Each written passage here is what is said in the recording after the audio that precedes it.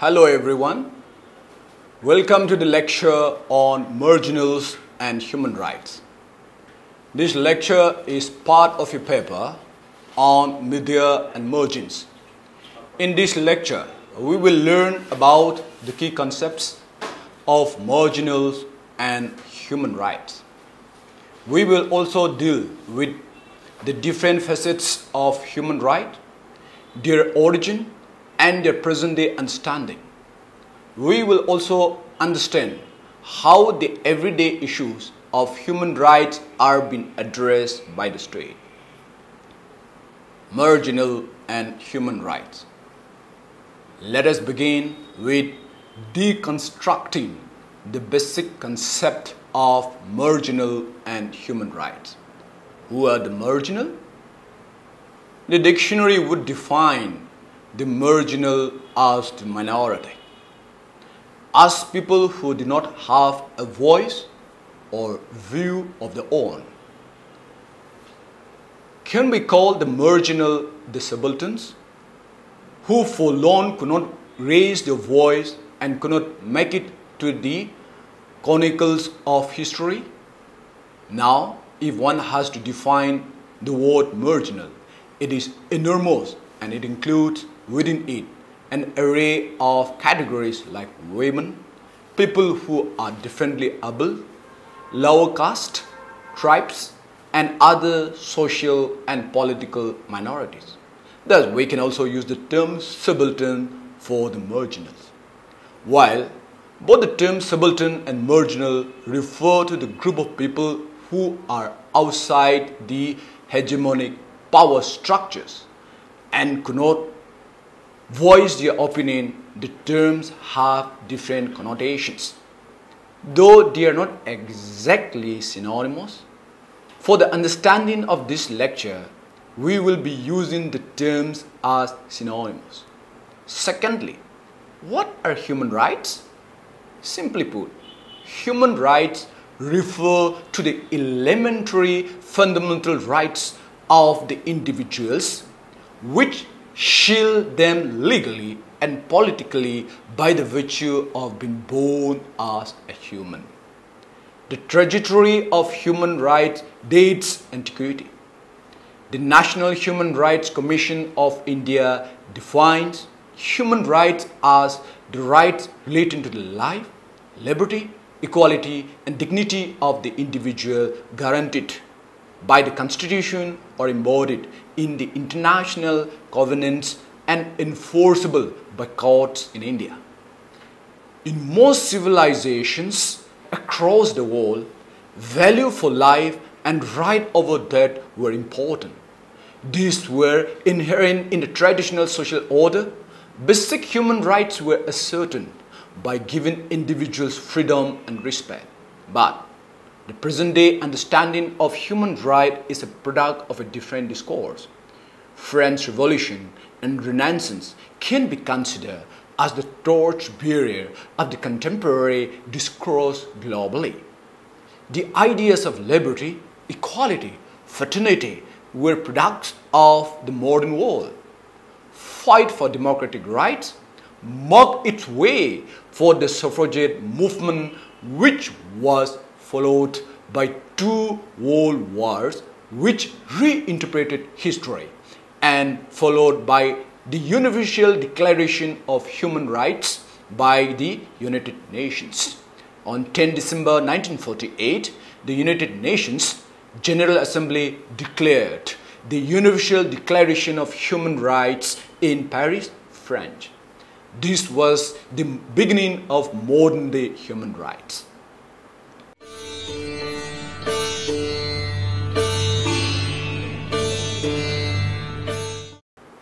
You must now be wondering, what is the correlation between human rights and the marginals? While human rights are the fundamental to all, it turned out to be more essential for those who could not make themselves visible and manage space for themselves in the canons of history. We can cite the instances of development, displacement, and its impact on human rights the massive hydroelectric power projects in the northeastern state of Arunachal Pradesh and its massive impact on the people living in the downstream areas is nothing but an example of gross human rights violation. In the pretext of development, there is large-scale displacement and migration of people. We can also cite example of POSCO. We all are aware of the effects of POSCO in the tribal pockets of Orissa. Mostly, such move affect the marginals and more so the women. We can also cite the example of ASPA in Manipur and its impact on women. Women as such are the worst victims. There are innumerable accounts of women fighting against the atrocities of such a draconian act. Another area where we can see gross violation of human rights is the issue of disability in India.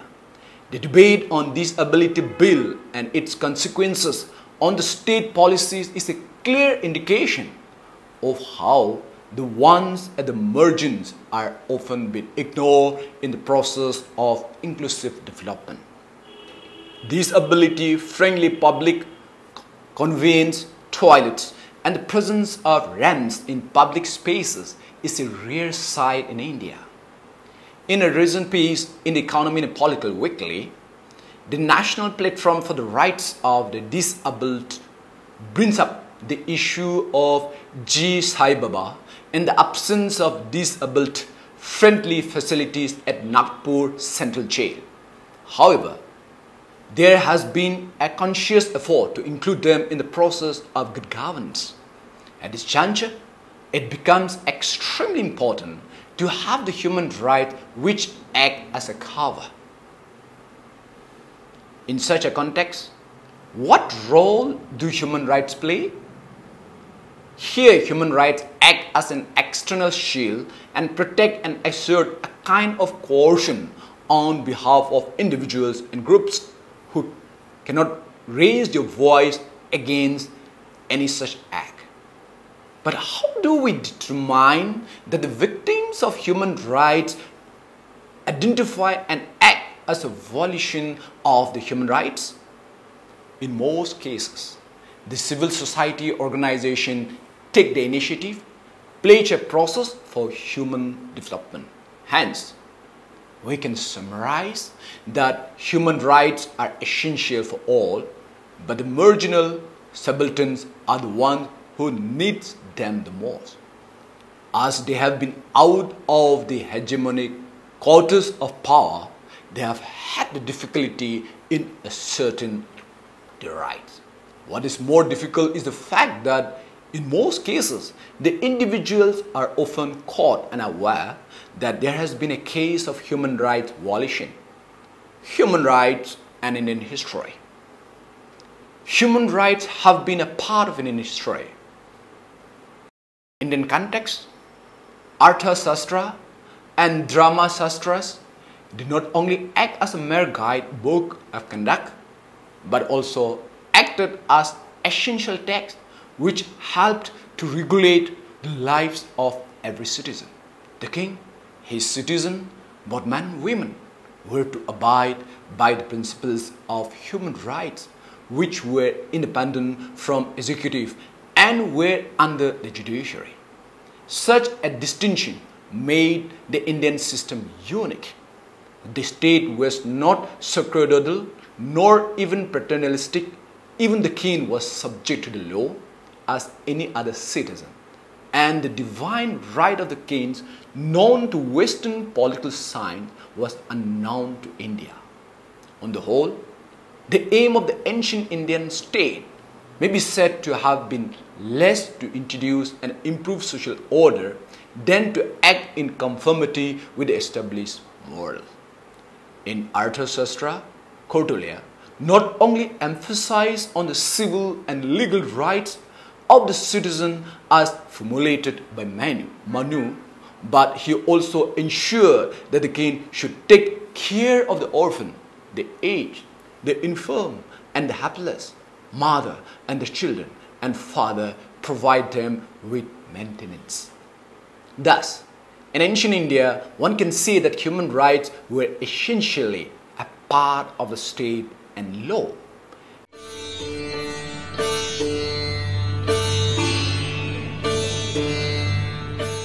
In post-Vedic age, genesis of Buddhism and Jainism were a clear indication of the deterioration of the moral order.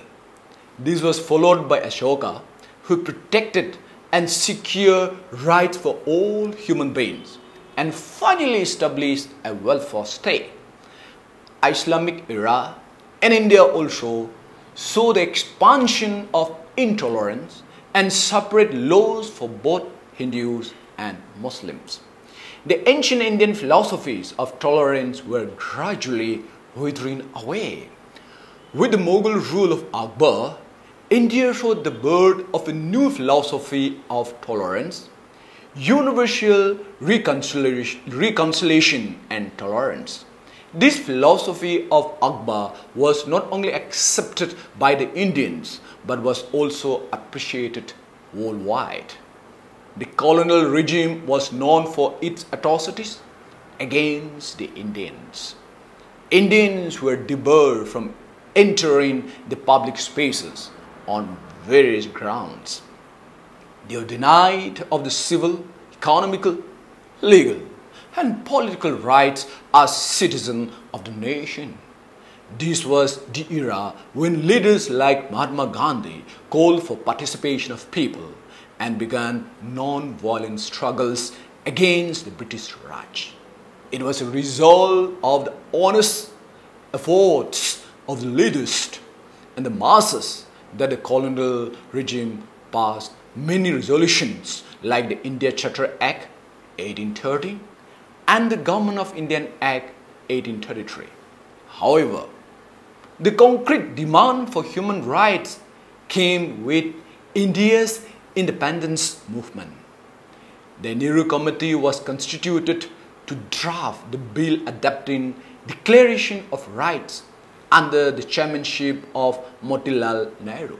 However, in 1927, Simon Commission completely rejected the draft which was put forward by Motilal Nehru.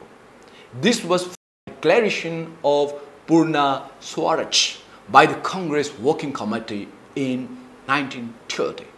In 1931, Karachi session of the Indian National Congress adopted a detailed program of fundamental rights.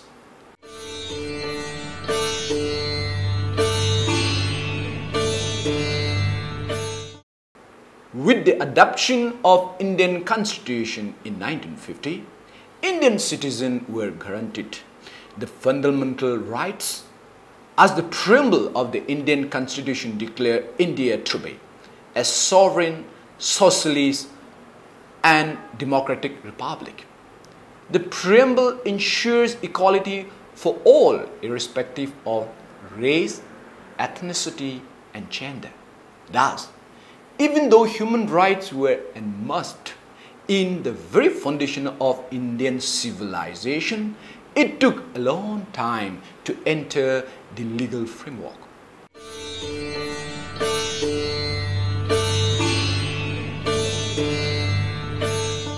State and human rights. By now you must be clear that the state plays a crucial role in upholding the human right. The directive principles and the fundamental rights guarantee India's citizen the elementary rights of citizen. But is it enough? Here we can pose another question. Does the state support human rights? Yes, on principle, the state acts as custodian of the human rights.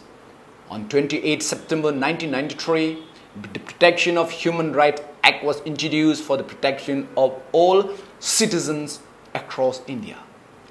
The National Human Rights Commission, which was subsequently established under the aegis of the Act, was an indication of the state concern for human rights. The commission was initiated to help people to have a legitimate say in the state policies vis-a-vis human rights. The main objective of the NHRC is to have an inclusive goal and agenda. It focuses on the issue of good governance, which include concern over health, civil and political rights of the citizen, and many more. The NHRC, in terms of its organizational structure, is inclusive. Apart from the chairperson and other members, the organizational pyramid includes the chairperson of National Commission for Minorities, the National Commission for Scheduled Caste, Scheduled Tribes, and the National Commission for Women. Thus, the state through its different mechanisms as this try to keep a vigil on the protection of fundamental human rights. The NHRC also has its branches across states in India, followed by human rights courts. While the organization and functioning of the NHRC appear inclusive, does it mean that human rights are inclusive? You must be wondering, if the state has such an organized mechanism of regulating human rights, then where lies the problem? There should not be any question on the functioning of the human rights. But reality is somewhat different. The issue of human rights, even though seems all-encompassing, it's not inclusive. Here we can bring up instances of human rights and development. For example, in parts of Kashmir Valley, the citizens are denied access to internet in the pretext of national security. In certain senses, having access to internet can be considered as an indicator of development and freedom. And the contrary, no access to internet can be considered as bad indicators of development and freedom. In the same country, we can see a few states having access to latest internet services and normalcy, but on the other hand, there are states for whom the use of the same becomes a matter of privilege. In the northeastern state of Assam, the counter-insurgency operations of the Indian Army in early 1990s, also named Operation Bajrang, against the United Liberation Front of Assam, had witnessed gross violation of human rights. During the operation, the Guwahati High Court was flooded with habeas corpus petitions. The Indian Army, on the pretext of suspicion, would pick up youths from the homes. These youths who were picked once would never return. There were 99 cases of habeas corpus in the Guwahati High Court as per the records. The local dailies were flooded with reports of missing youths. The list of atrocities did not end with the missing youths, as it further included cases of shooting, disappearance and rape.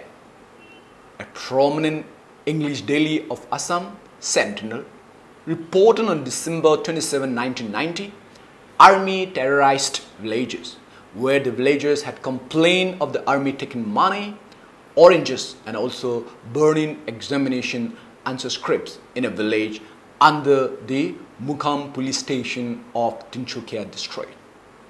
Another headline, "Varsity Student Tortured," was published in another daily, the Northeast Times, March 11, 1991. The daily reported on the torture of the student, which included throwing cold water on him and giving him electric shocks. Such event took place when the state was under the president's rule for the fourth time in history. The consequences of Operation Bajrang were mixed. There were joint coordination meetings between the district administration and the Indian Army.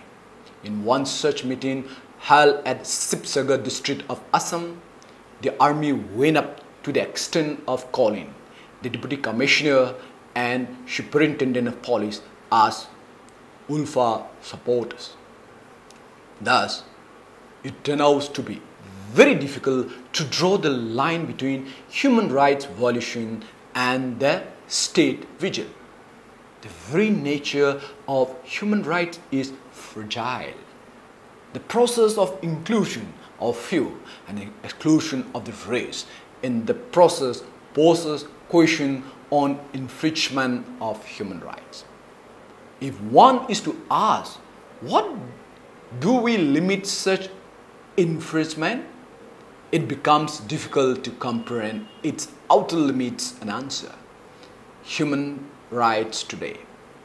It becomes extremely interesting to take cognizance of the challenges that human rights face today.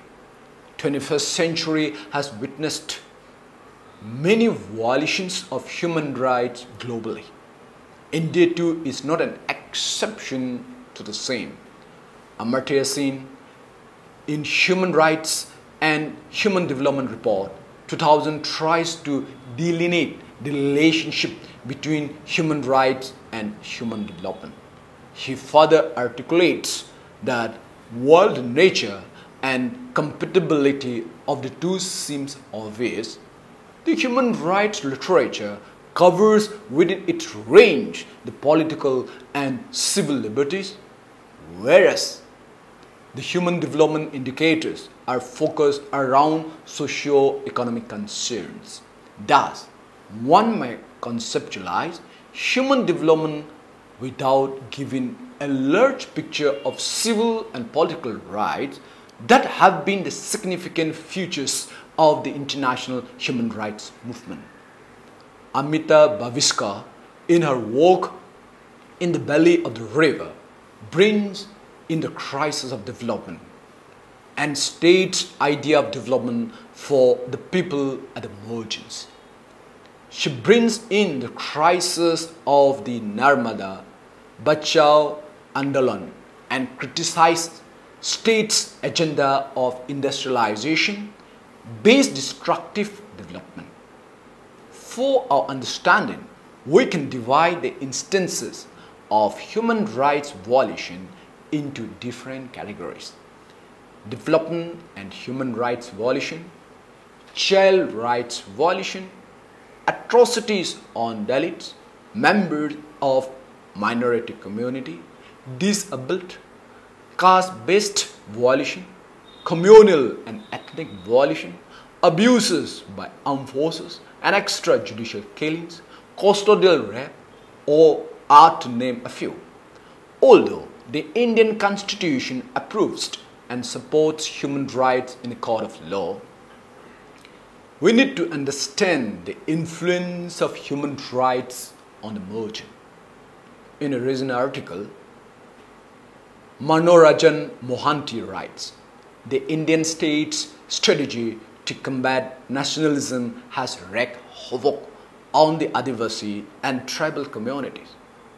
A heavily militarized area of operation is certainly not the answer for peace and security.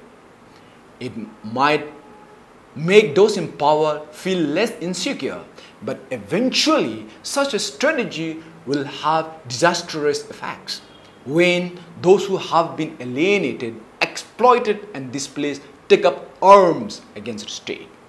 The right strategy for developing Adivasi communities is through the de-escalation of military operation and providing them with autonomy and institutional support. In the state of Manipur, Indian Army Rep Us became a popular slogan in 2004 when a mass, the Manipuri mothers came out to protest at Kangla Fort against the rape of a young girl, Thanjam Monorama, by the Assam Rifles. Her body was found with multiple bullets on her genitals. This incident led to massive protest across the state. The incident caught much attention of the nation as it involved mostly women from all walks of life. Thus, what are the human rights and what promises do this right holds becomes indefinite. The state often tries to bring up a discourse of human right which many a times is not supported by the individuals at stake. Such discourses affect the ones at the margins the most, whether it is the case of Thanjam Manaroma in Manipur, tribes of Jharkhand, or the families of the victims of Operation Bachran in Assam. They under this human rights violation. While we cannot deny the role of state in initiating the framework for human rights and engaging in a dialogue, there is yet a long way to incorporate human rights in every sense of the term. Conclusion. In this model, we have been introduced to the fundamentals of human rights, the need for human rights, and the role of various agencies in ascertaining such rights to individuals. History of Indian civilization suggests that human rights, or rather the right to life, has been cardinal to the Indian philosophy. The ancient Indian state also took care of the people who were at the margin, but often in understanding the human right, the state misses the margin and infringes on individual rights. Hence, the interpretation of human rights vary. For a few, ASPA may be a violation of human rights, but at the same time, one may interpret it as essential for maintaining human peace and tranquility. We have also seen that the nature of human rights has changed over the years. The nature of human rights today is more dynamic. It has become assertive as individuals have become cautious and put forward the right. At the same time, the state has also stretched beyond the mundane and has incorporated the margins into the discourse of human rights. But there is yet a long way to interlink the state policies with human rights. For more detail on the topics, please refer to e-text of this lecture and the extended reading list provided with it. Also do attempt the questions given in the end. Thank you.